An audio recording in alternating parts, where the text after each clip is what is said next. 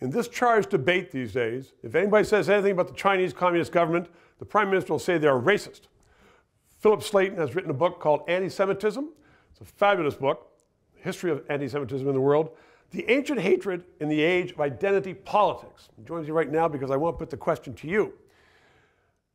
Is racism the same as anti-Semitism? Well, that's a difficult question to answer. I'm not going to get too professorial on you, Stephen, but initially prejudice against Jews, anti-Semitism, was religion-based. Right.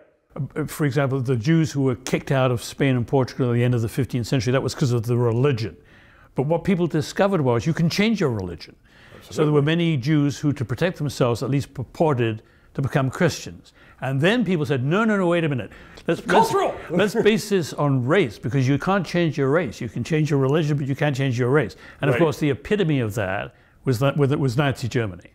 But today, which was all racially based, anti-Semitism. But today it's more complicated. A lot of it's political, I think. It depends on political beliefs. So, for example, some people will say, moving slightly off topic, if you're anti-Israel, if you're anti-Zionist, if you disapprove of Israeli policies and politics, which many people increasingly do, then you're anti-Semitic.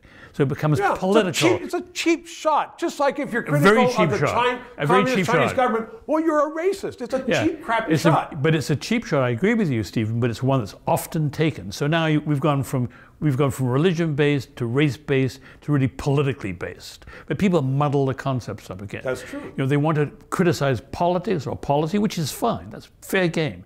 But they do it by saying, "Oh, well, you're anti-Semitic."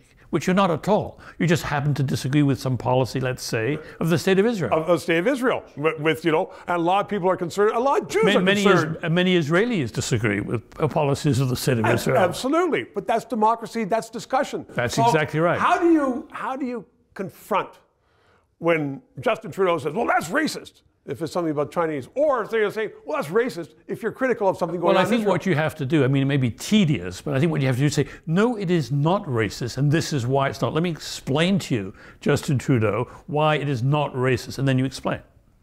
Okay, and the same, if you're concerned about, as a lawyer, for instance, you're a lawyer, I'm a lawyer, about what Netanyahu has in plans for the judiciary in Israel, I can discuss that, and you're not going to call me a racist? Of course not. I'm not going to call you an anti-Semite or a racist. You may be, but I don't know that. But I'm not going to call you that because of that position you just described.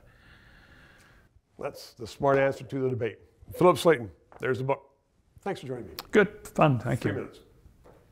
The Trudeau-subsidized media cannot engage you in the discussions. They can't even present the discussions that we do here on this channel, which are critical to the health and future of Canada. So, to help us keep broadcasting, please contribute financially. The address is below. You can write a check, PayPal, and please subscribe.